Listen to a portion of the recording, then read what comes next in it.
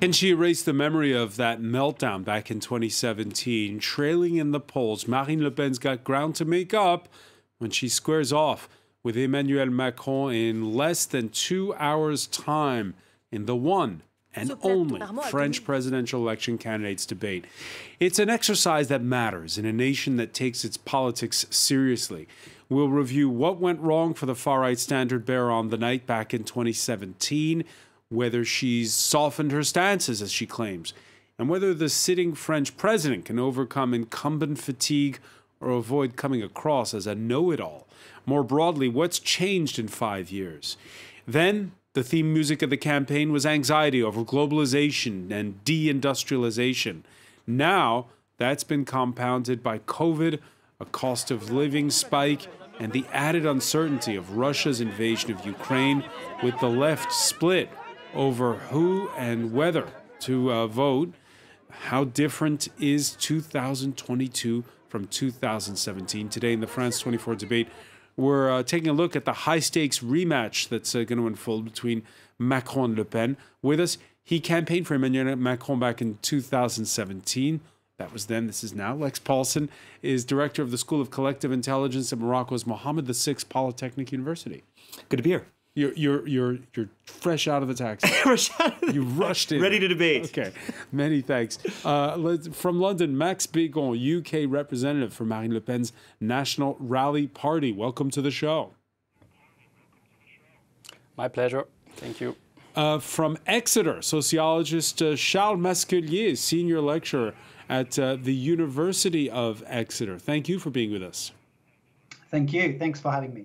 So we have Frenchmen in England and we have a German in Paris. Political scientist Cornelia Voll, president of the Hertie School of Public Policy in Berlin. Thanks for being with us. Thank you for having me. The France 24 debate, where you can join the conversation on Facebook and Twitter, hashtag F24debate. They've agreed on the camera angles, the choice of moderators, the room temperature, 19 degrees. Now it's the time. Nicholas Rushworth previews that candidates debate. Both candidates will want to appear calm and collected for the 2022 TV debate, the opposite of the confusion and tension of 5 years ago. Vous êtes à plat ventre en permanence devant l'Allemagne, devant les puissances d'argent, devant les banques. Marine Le Pen's team acknowledges she was too aggressive. One of the mistakes to avoid. There's no point getting angry. You have to give a measured response, defend policies and ideas, and show you can be president. One pitfall they will want to avoid is mutual condescension, as in 2017 when they went head-to-head over details concerning two French companies. Vous êtes en train de lire une fiche qui ne correspond pas au dossier que vous avez cité. Il y en a un qui fait des téléphones, et l'autre, ça n'a rien à voir. Il fait à la fois des turbines et du matériel industriel. Emmanuel Macron's team realizes he must not come across as superior. It's not arrogant to ask questions at a time as crucial as the presidential debate, to show what's behind the cloak of banalities Marine Le Pen has been hiding behind for weeks. Marine Le Pen, by her own admission, arrived at the 2017 debate feeling tired and poorly prepared. This time, I think they've decided to calm down. She'll want to look competent, credible, not lost in her notes, and presidential. And he'll want to avoid being seen as arrogant or like he's teaching someone a lesson. Madame Le Pen. The duel was electric right up to the last second 5 years ago. One key difference this time is that Emmanuel Macron will have 5 years of policy decisions to defend. Well, with 1 hour and 44 minutes to go, let's cross to La Plaine Saint-Denis, north of Paris, the television studios where the debate will be taking place. France 24's Claire Pacalin is there. Claire, any sign of the candidates yet? Not yet, Francois, but the red carpet is firmly in place just behind me, so we are expecting them to arrive anytime soon. They'll have about an hour and a half to prepare backstage before the debate fully kicks off. This is, of course, very high stakes for both candidates. Literally millions of French people will be tuning in tonight. Some of them will be deciding who they'll vote for on Sunday based on the performances of the candidates. Others will be deciding whether they want to vote at all on Sunday, whether they'll actually decide to cast a ballot in the second round of this presidential election. We know Emmanuel Macron will be trying to come off not arrogant, not aloof, not like a know-it-all. That's some of the criticism he's got here. He has a bit of an image problem. Some French people feel that he comes across as a bit of a clever clogs. Marine Le Pen will be trying to, of course, improve her performance when compared to 2017. It's known here as a naufrage or a shipwreck, basically a train wreck. Her performance back in 2017 just ahead of the second round then 5 years ago, she made factual errors. She gave Emmanuel Macron the upper hand quite easily, but she has of course done her homework now, and she says herself that she's learned her lessons. Claire Pacalin will be crossing back live to you. Do break in when those candidates arrive. Let me begin with you, Lex Paulson. It's due to last about 2 hours. These affairs can run over. They have a lot in the past. How does this compare with a U.S. presidential candidates debate? Well, it's similar in that it's not a debate in the conventional sense of a war of ideas. It's a war of frames, and they're not speaking to the same audience, right? So I think Marine Le Pen actually, in a way, has the easier frame that she wants to present. Either you are for a president of proximité, pouvoir d'achat, closeness to the people, and the purchasing power, or you're for the global elite, which she thinks that Macron represents. That's an easy frame for her. It's something that she's pushed very, very consistently through this campaign. Macron has a tougher task. What kind of frame can he put that's going to be convincing to his audience, which are the left-wing voters of Jean-Luc Mélenchon, who are the largest sum of voters up for grabs on Sunday? He can't really get to her left on economic issues. So it's really either Europe or climate. Now, he made a very strong speech on climate this week, and he can, I think, convincingly say Marine Le Pen is the end of the fight against climate change, the dismantling of wind farms, etc., the exit of France from the Paris Accords. That could work. The other thing that is, he is for Europe that moves ahead and it stands strong against Russia, and she is Russia's best friend in France. Those are the two frames, I think, that would be the most successful to him. We'll see if he tries it. And Max Bégon, where will Marine Le Pen press?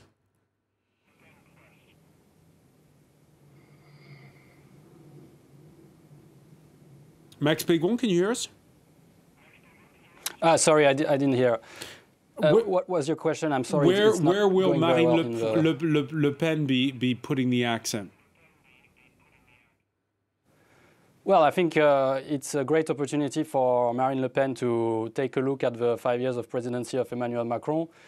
He was elected on a platform of economic improvement, which he failed to deliver, with an average growth which was well below the OECD average, and actually well below the growth under US President Trump. He was a man that was pictured as someone who changed French politics, and it turned out that lots of his ministers had to resign for various investigations from the judiciary. So he has escaped debate for most of the campaign, and finally we have a chance to get a debate with him. So we're really looking forward to that, and the French people, I think, as well. It went horribly bad. Marine Le Pen said so herself back in 2017. What will she do differently? Well, I think she has learned a lot, and it's clear that even though she had a passion for France and she was really feeling in her heart what she was saying, in that kind of debate, it is better to stay calm and to just look coldly at what Emmanuel Macron has achieved over 5 years. It should be well enough to convince the French, and also to explain her project, which has been developed over now a decade and has come to fruition and is very mature. Here we are between the two rounds, and we're seeing how it's now a focus much more on the issues. There were a lot of people complaining that because of COVID, because of the war in Ukraine, we didn't have much of a campaign leading up to the first round. Now the focus is squarely there, and what we're seeing is Marine Le Pen losing ground. Emmanuel Macron's lead climbing to 13 points, according to our daily Ipsos tracking poll, and the lead has widened since the Sunday night, April the 10th, and the results came in from that first round. Charles Masquelier, your thoughts, what can a debate change? Oh, well, it really depends on the context for sure. It also depends on really what goes on during the debate. But clearly, it can change the mind of voters that tend to be somewhat undecided. That's usually what a debate does, and does quite well. Now, what it might do is reinforce people's positions, people's kind of voting decisions already. But it can potentially also, who knows, sometimes change the mind if someone performs particularly badly, for example. That could happen. And I wonder whether that might have happened with Le Pen to a certain extent, with some who might have voted Le Pen in the previous election. But overall, I have a feeling that many will kind of be further entrenched in their position as a result of that. So it won't change an enormous amount, but it will certainly influence some undecided voters. All right, one of the novelties is, or I wouldn't call it a novelty, but it's the first time in a long while where we're seeing a rematch. It was 1974. Remember 1974, the clarion call of French politics junkies. France's first ever televised debate. It featured the centre-right's Valéry Giscard d'Estaing against François Mitterrand. Giscard stung the candidate of the socialists and the communists when he told Mitterrand that just because you're on the left, quote, you don't have the monopoly of caring. 7 years later, Mitterrand had definitely softened his image and used a velvet glove to hammer away at the incumbent's record. And of course, Cornelia Vol, that'll be a big weakness for Emmanuel Macron, is that he'll have a record. And you running on a record is harder than when you're a first-time candidate. Absolutely. That's one of the advantages that Marine Le Pen now has. She is the person that most people feel has more radical changes to introduce. We now know Emmanuel Macron as a president, and he doesn't have the benefit of a doubt that he can truly change things. So he is judged on his performance in the last 5 years. She can still tell all sorts of stories, and people are willing to go with it because they cannot judge on that performance. But that's also the strength of Emmanuel Macron. He has the 5 years of performance to put into the debate, and he can go into issues much more deeply than she is probably going to be able to do after preparing for 3 days, as she said she was going to do, by intensely studying all the subjects that he had to work on every single day. So it's his advantage and his disadvantage. How sophisticated do you find, not the candidates, but the viewers, when it comes to how superficial or how deep is it compared to Germany? I don't know about comparison, but it's quite true to say it's a battle of frames. You have to be able to show yourself as somebody who is a statesman, as somebody who has managed things well in the past, or what Marine Le Pen will say, who hasn't managed this. And these images are quite important. I think one frame that hasn't been mentioned, of course, that Emmanuel Macron will push forward quite intensely is the proximity of Marine Le Pen with Vladimir Putin, including the funding that her party has received, which, of course, now, with the light of the Ukraine war, sheds an image that is very much to her disadvantage, and that's going to be something we'll hear more about tonight. I think this is proper to all political debates in the moment where we have an election in France, in Germany, or elsewhere. What is true is that in proportional systems where you will have to build coalitions, you cannot shoot down the adversary because you might have to work with them afterwards in a government coalition. Here we have a setup where you can shoot down somebody because it's one against the other, and one will win and the other will disappear. So the battle is different. So yeah, and perhaps more vociferous, and that means there'll be punchlines. We mentioned that one earlier from 1974.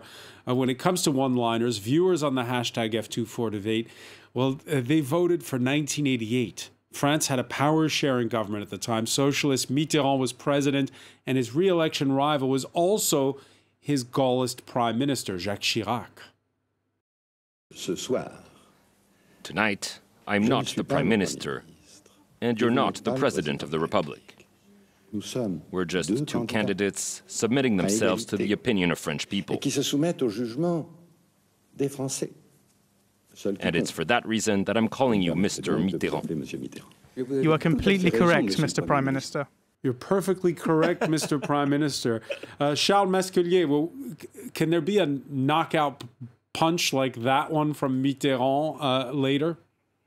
Oh, well, yes, we can certainly expect one or more from either side, for sure. What I think is particularly striking this time round, though, is that there is a different context. As we know, someone or one of the two has been in power for 5 years. And the challenges that Macron is facing, as you rightly suggested earlier, are the fact that he has to defend what he's already done. But one thing that I found really striking in 2017 is that there was this kind of tendency to pitch the national versus the global. And it'd be interesting to see how things are pitched in this particular debate. I mean, it seems to me that, when he gave his speech after the first round, that there was a bit of that he might try to do. I mean, there were a lot of platitudes, there were a lot of kind of vague kind of statements being made, but there was a bit of that. But I wonder whether this will still be the same, because we now know that it's a lot more complex than just the national versus the global, or France versus the EU. It's also, and still is, between left and right. I mean, here in this instance is of course not between left and right, in my view anyway. It's certainly between right and right. But the first round showed that the left and the right are still very much there in the political spectrum. Yeah, we spent months and months, Lex Paulson, thinking that the left had disappeared. Where's the left gone? What happened to the left? And now we looked at the ballots once they've been counted on the evening of the first round, and we saw that there was a block of left-wing votes that nearly leapfrogged Marine Le Pen's total. Yeah, less than 1% of the French population voting differently, 400,000 votes, and it would be Mélenchon in the second round. So I take a slightly different view than Cornelia about cohabitation. I think that actually cohabitation is very likely. I think that the voters on the left that I've talked to see En Marche, Macron's party, as a joke that's unable to win this round of legislative elections, which means that Mélenchon, when he's talking about I will be the prime minister in cohabitation, it's not so far-fetched.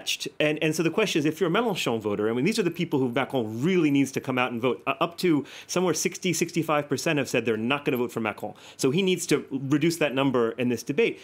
If you're a Mélenchon voter, which is the better scenario? Having Macron as president with a left coalition in parliament, or having Le Pen as president with a left-wing coalition in parliament? And what Macron has to show is, with his commitment to ecological planning, with his willingness to talk about climate in Europe and to negotiate down his retirement age, that he would be a deal maker with a Mélenchon-led coalition. I think that's a crucial argument that he needs to signal to the voters who haven't made up their minds. So Max Bégon, who of Emmanuel Macron or Marine Le Pen would work better with the left in Parliament? Because just to remind our viewers, it's going to be 4 rounds of voting, because we have 2 rounds of legislative elections that will follow in June. Which one will be better to work with the left? Sorry, which one would be better for? Which one can work better with the left? Marine Le Pen or Emmanuel Macron? Well, I think it would work better with Marine Le Pen, because there is some common policies on, like the retirement age, and also the international positioning of France, like being non-aligned as opposed to just a subject of the US. And there is also this rejection of a French political system owned by the financial system on both sides. So I think there is some ideological convergence when you put aside some parts of the program. And the reality is Emmanuel Macron has shown in his 5 years of presidency that he didn't really work with parliament. He had some people with no political experience that he put forward as candidates so that they would vote as one man in parliament, and so that his power would be unchecked. And what we have seen in practice is that actually a few dozens of his MPs have left the party because they were so disappointed with the way he was doing it. So I don't think any party would want to work with Macron as a president. Well, he still has a solid majority. Let me bring in Charles Masculier on this, because what generally happens is a candidate wins the presidential election and then says, you've just elected me, give me a mandate. Yes. Yeah, it's what has happened. Charles Masculier. Sorry, so what can you specify, can you elaborate on your question? Well, the Please, question is, can Macron still win a majority in Parliament once it's all over, if he is re-elected? This is the thing. I mean, I don't know if you heard Mélenchon actually saying, is it yesterday or 2 days ago, you please vote for me as Prime Minister. Well, yeah, Prime Minister, that's the literal translation. Sorry, I was thinking about the British one. But yeah, Prime Minister. And he actually means it. He means that there is still a chance, in a way, a third round, one could suggest, of the election there. And a chance for the left to gather still momentum, right? To carry on gathering momentum and potentially, who knows, to kind of do very well. There is a chance for this to happen. We're hoping this will happen. But of course, you know, it would make it very difficult, I think, for Mélenchon to work with Macron and for Macron to work with Mélenchon. It's going to be very difficult for them to see eye to eye. But I look forward to this if it does happen. I mean, I would really look forward to that confrontation. We had a discussion earlier in the week, Coralie Neuville, where one of the panelists was saying, in matter of fact, there's already a coalition of sorts. Macron has, even though he doesn't have a party that has a long standing, he's got a big tent, and what he has is a platform that looks like a German grand coalition. Is that a fair assessment? I think it's a fair assessment because the grand coalition was the center-left and the center-right together. And the strategy of La République En Marche and Emmanuel Macron in 2017 was exactly that, unite the centers from the left and the right, ni gauche ni droite, and to have a movement that was a centrist movement. So we have a bit of the same. And I agree that we have the same dynamics now because of the legislative election, which will be difficult for Macron. He will not get the majority that he is, I think, hoping for. So he will have to govern with somebody.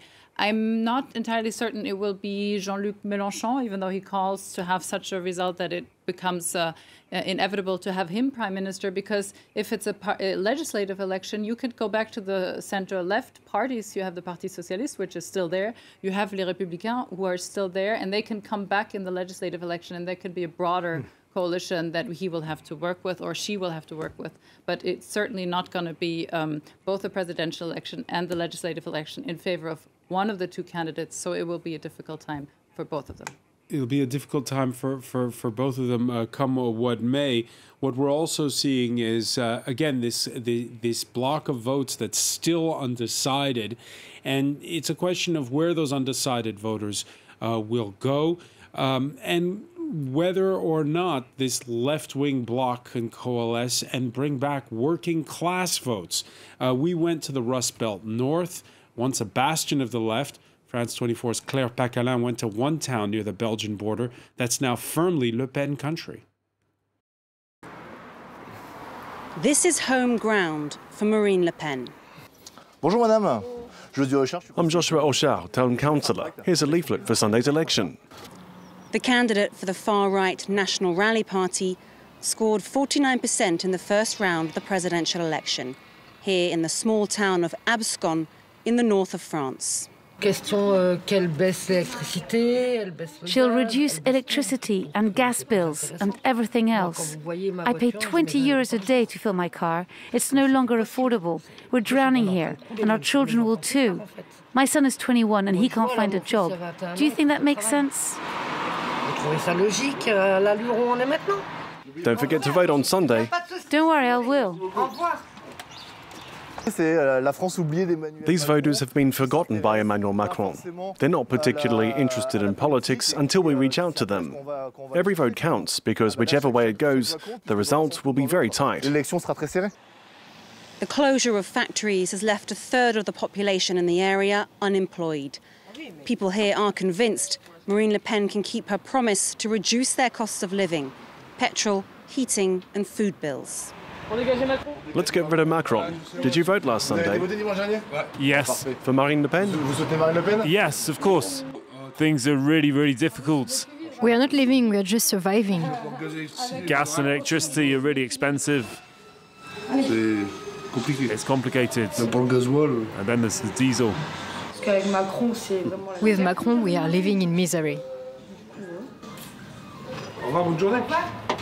Once a left-wing stronghold, for several years now, Marine Le Pen has been a favourite here.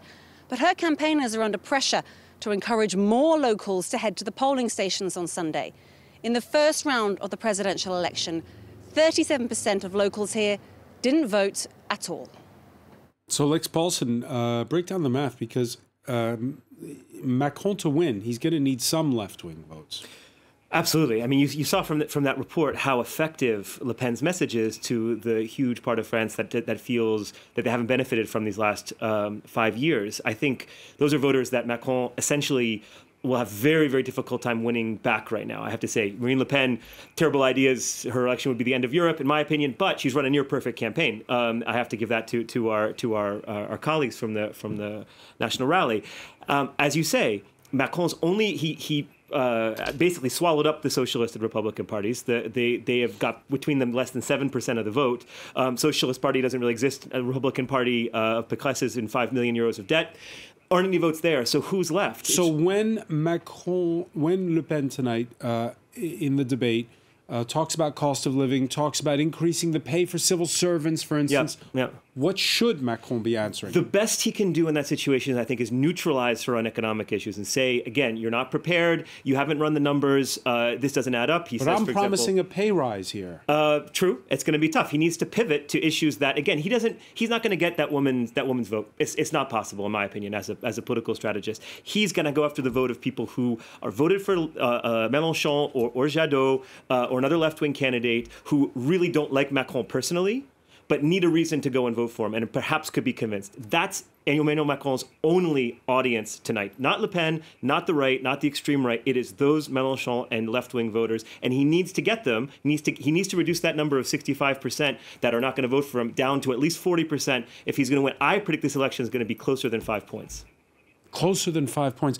Max Bégon, what should Marine Le Pen answer when you hear Emmanuel Macron later talk about the record low unemployment rate we now have in France, talk about the fact that during the COVID pandemic, France had this whatever it costs strategy, helping small businesses with big subsidies so that they wouldn't go under? Well, I guess it was a good strategy in terms of helping small businesses. It's a shame that Emmanuel Macron chose a very hardline strategy that actually forced these businesses to stay closed for very long, and he decided to leave vaccine policy to the EU, which meant that the French people had their vaccines way after, for example, the English were able to source them outside of the EU. And in terms of unemployment, I mean, the answer is quite simple. It's starting to implement some economic patriotism policies. So starting when you decide on a free trade agreement, starting to think on the impact it's going to have on unemployment rather than corporate profits. And I think it's going to be very hard for Emmanuel Macron because he's been pushing for this free trade agreement with the US, with Canada, that are both bad for French employment and bad for the environment. Because when you bring something from like the other side of the ocean, rather than producing it in France, there is an environmental cost. This is symbolic. I mean, and I think that's. French voters are not going to be casting their vote based on a free trade agreement. It's signaling who you're for and who you're against. This is why the right wing always has an easier time in political debates, because their frame is us versus them. In this case, we're against America. We're for Vladimir Putin, and that's it. If you want to cast a vote on those issues, you're going to vote for Marine Le Pen. Macron has to break down that symbolism and say he's for independence of France's energy security, so that we're not paying billions of dollars to Putin's war machine. These are the issues: independence, not dependence on America, as the Le Pen frame goes, but rather independence in energy, independence in democracy, human rights, regulating the big tech companies, which Europe is doing more effectively than anywhere else in the world. These are stronger arguments for Macron. Charles Masculier, who handled the COVID pandemic better in your view, the French or the British? It's very difficult to compare, and the reason why it's difficult to compare is because there's no precedent. And to be quite honest, it's such a unique situation with different kind of circumstances, with a different kind of political system, with a different economic system. So really, really difficult to compare and to say, I'll be honest with you. But what I would say is that I just wanted to correct one little thing from the report that was shown earlier. But I'm from the north. I'm from Lille myself, well, from Marc-en-Barœul, which is near Lille. And I know somehow, in a way, how it is that people think and vote there for sure. But what was particularly striking is what was missing in the report, which is the fact that Mélenchon did very well in Lille. Actually, there are still bastions, left-wing bastions left in the north, but it's true. Roussel is from the north. Yeah. Sorry? Roussel is from the north. Fabien Roussel, the communist candidate. Yeah, absolutely. And Quatennens is from the north as well, Adrien Quatennens. He's doing very well over there. In fact, he's doing very well in kind of taking over, in some ways, potentially the leadership. Who knows? We'll see whether that's going to happen. But so we need to remember there is still this kind of left-wing vote, and there's still the possibility for the left-wing vote to kind of resurface in some ways. But it's true that the left, generally speaking, I'm not speaking of Mélenchon here, but the Socialist Party, which brought neoliberalism through the back door, really, in France, has abandoned its own constituents, really, in many ways. And they can see through now the Socialist Party, who can't, despite the president claiming that his enemy is finance, can now see through that and actually know that the enemy is not finance a lot of the time now. So they try to kind of find a protest vote. They try to find something that will change the circumstances in some ways. And I'm not here condoning that kind of movement, but trying to explain it. So what we have is basically a bloc, that's changed away from the left towards the right and far right, I should say. And Claire Pacalin, who filed that report from northern France, is still in front of that red carpet, waiting for those two candidates to arrive. Claire, your thoughts on this? Because in the report, we did see Le Pen supporters, but that was in that one specific village. Yeah, well, what's clear and what's easy to forget is that there's Lille, which is a big city, and then there are these small towns and villages where I can tell you, you'd be hard-pressed to find a Mélenchon supporter. Where I was yesterday in Abscon, he came third. By Denain, he came second, but by a long way. It's the same if you look into the eastern region of France. Mélenchon came top in Strasbourg and Mulhouse, the big cities. You go out into the countryside, though, and people are voting for Marine Le Pen. So that's why in my report that you saw, which I filmed yesterday, we were focusing on Marine Le Pen voters, because that's the people who are living in these small backwaters. It's not the same population that you have in Lille. Let me give you an update on the situation where I am now. We've seen François Bayrou and Gabriel Attal walk in, of course, supporters of Emmanuel Macron. They recently walked up the red carpet behind. We've also saw David Rachlin, a supporter of Marine Le Pen, high up in her party. He came through a little earlier, but we're still waiting for the two candidates to arrive. We think they'll be here very shortly. Claire Pacalin reporting live there from those television studios. Cornelia Voll, it's interesting when we break down those who voted for Jean-Luc Mélenchon, the third-place candidate. The reason we're talking so much about the third-place candidate is because, well, the two that you're going to hear later in this debate, they're fishing for his votes. Cornelia, we've had 5 years where on the 24-hour news channels, we've talked so much about identity politics, and a sizable chunk of those who voted for Mélenchon are immigrants who used to be more split between conservatives and left and seem to have voted en masse for Mélenchon. Is there the feeling that the multicultural model which you espouse in Germany is something that a lot of French people secretly like? Because he's the only candidate of the major ones who's in favor of that. It's an issue, and I think it's one of the silent issues of this campaign. Even Marine Le Pen knows she should no longer talk about identity issues in immigration because her views are already well known, but it's a divisive issue. It's interesting if one looks at the card of the map of France, that the voters for Emmanuel Macron and the voters for Jean-Luc Mélenchon live in the same places. And it's the voters for Marine Le Pen who are further out, who are more in the countryside. I've seen a graph where if you go by kilometers to a... These are live images, by the way, of Marine Le Pen arriving for the debate. Go ahead, Cornelia. Yeah, and her voters are the ones who are furthest removed. So it is a stake to sway Jean-Luc Mélenchon voters, and they are in the same areas and the same city centers that the Macron voters are in. They are more left, economically speaking, which is why Emmanuel Macron has to go out to get them. And let's listen in and see if we can hear the far-right candidate. Tranquille, sereine comme depuis le début de she cette says campagne. doing serene, calm. My aim is to express the project, the real project. Ici, Charles. To say what the French want to hear. How do you prepare when you're playing, when you're facing the president after 5 years? He's been in power for 5 years, which wasn't the case the last time, she says there. She walks away. Alex Paulson, your reaction there?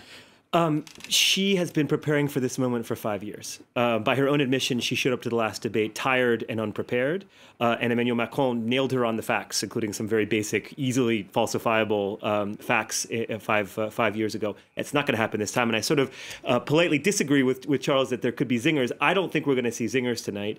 I think the worst thing a candidate can do, we remember Hillary Clinton when she said to Barack Obama, that's not change you can believe in, that's change you can Xerox. And when you prepare a line and it seems very overcooked, it turns off the audience. So I think there's a real risk of trying to go for a line. I think Marine Le Pen knows that she's actually in the easier position tonight. She has to do what she's done throughout the campaign, which is paint this as I'm a president for the people, for the average worker, and Macron is for the global elite, and just say that over and over again. And whereas Macron has to make a much more nuanced pitch to voters on the left who have really lost trust with him, and that's a much tougher job. I think Marine Le Pen looks like she's ready to win this debate. So, Cornelia Val, again, this issue of, this campaign, it's all about identity politics. In the end, that sort of pushed people towards Mélenchon more than anything else. Yes, but I think one of the stakes for tonight is also to ask the question and to put a frame that Marine Le Pen is still on the extreme right and has parts of her campaign that are closer to authoritarian parties than to the democratic liberal democracy system that voters are used to, and that is something part of the left is concerned about, and this is why the Mélenchon voters, who were dividing into thirds, 1/3 for intention votes for Emmanuel Macron, 1/3 for Marine Le Pen, and 1/3 undecided, is now splitting further in favor of Macron, less so in favor of Marine Le Pen, and still a big chunk that is undecided, and that's really who needs to be targeted here. And one line is to say Marine Le Pen is a danger to the liberal democracy you know.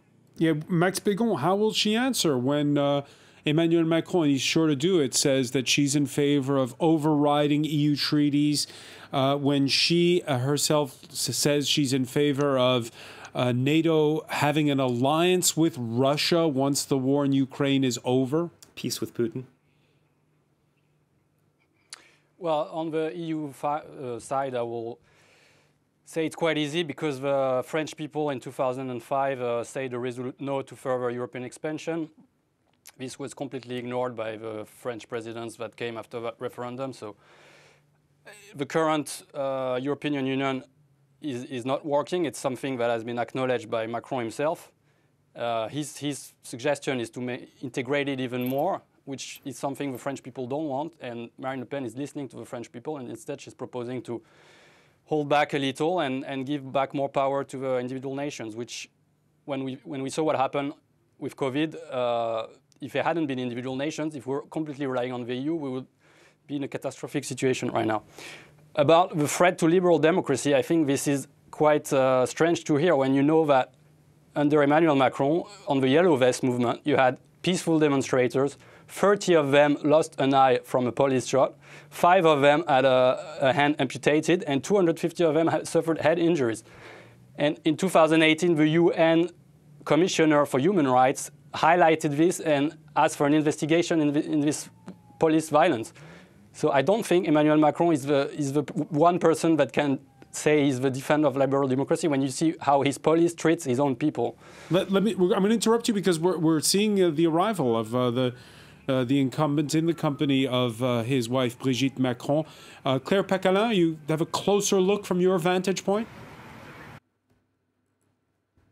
I do. Emmanuel Macron is shaking hands now with the big wigs, the directors of TF1 and France 2, the two television channels who are organizing the debate. His wife... Oui, alors vous le voyez encore peut-être derrière moi, Emmanuel Macron vient tout juste d'arriver All right, we're having sound issues. We can hear you saying that you saw him, if I heard you correctly there, Claire, saying that we saw Emmanuel Macron shaking hands with the heads of the TV channels that are organizing this debate. Let's dip in and see if we can hear the incumbent say a few words.